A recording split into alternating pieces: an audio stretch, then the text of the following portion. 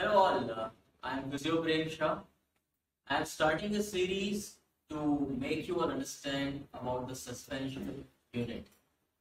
So for today's session, I am going to talk about how to form this simple suspension unit. Okay, so to make this simple suspension unit, we require these all instruments.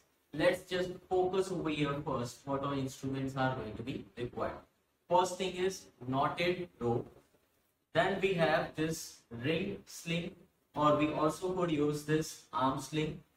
Then we have S-hook, dog clip and a clip. This clip can be of wooden material or it can be of plastic material.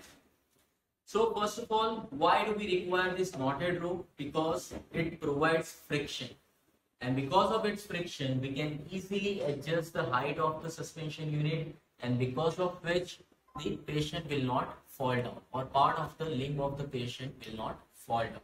That is why for friction we require this knotted rope.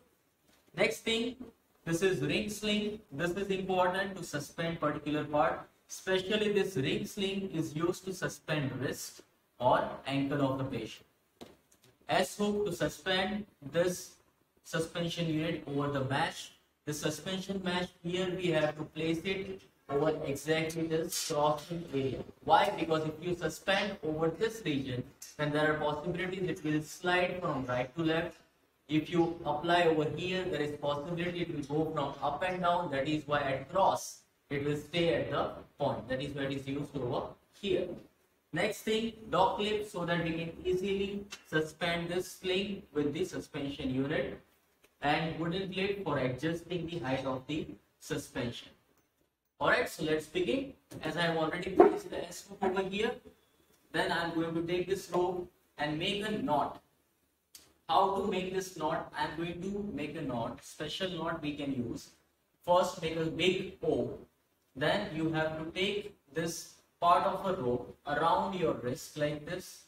Then you have to insert in the big rope, big O, and then you insert in the small O. And whatever the amount of space which is here created, that you insert in the S-hook and pull the bigger rope like this. So once you pull the bigger rope, it will be so fixed that nobody else can ever untie it. After this, we have to find the another part of the rope. This rope is actually very big. Still, then we have to insert that end in another hole of the wooden clip or plastic clip. Then according to the adjustment of the height, okay, as I said, this rope is very big, so I'm just adjusting over here and then making a simple knot over this area. Alright, and then bringing this simple suspension ready. Now this dog clip can be inserted over here, so that after this, if you want to suspend a ring sling or arm sling, we can suspend it easily.